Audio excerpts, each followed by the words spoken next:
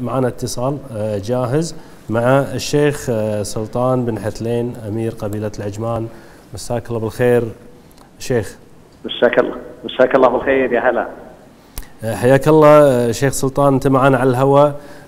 إذا في كلمة حاب تقولها اليوم في هذا المصاب الأليم والجلل اللي أصاب الكويت واستشهاد كوكبة من أبناء الكويت في هذا العمل الإرهابي الجبان.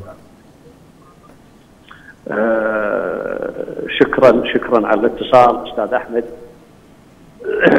ما في شك أن المصاب مصاب جلل، ومصاب الكويت من أقصاها إلى أدناها. نعم. وبداية أعزي صاحب السمو أمير البلاد المفدى حفظه الله ورعاه، وسمو ولي العهد حفظه الله، ونعزي أنفسنا كشعب، نعزي أنفسنا ونعزي شعب الكويت بجميع أطيافه. نعم.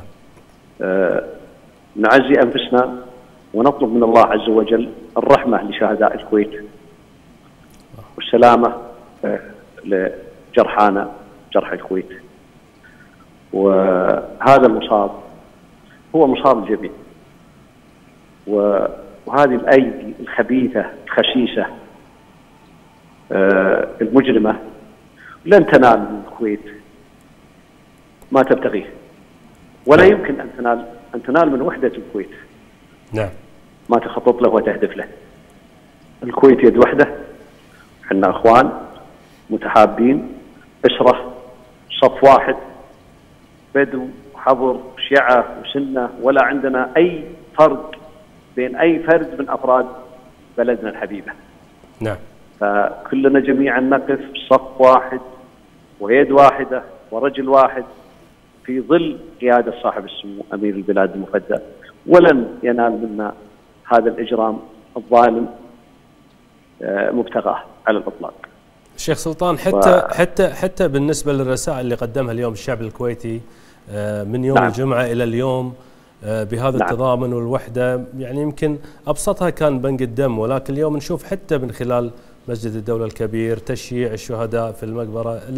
اليوم التفاعل الشعبي الكبير اللي موجود، هذه أبلغ رسالة أعتقد وصلت لمن كان يحاول أن يفرق بين أبناء الشعب الكويتي.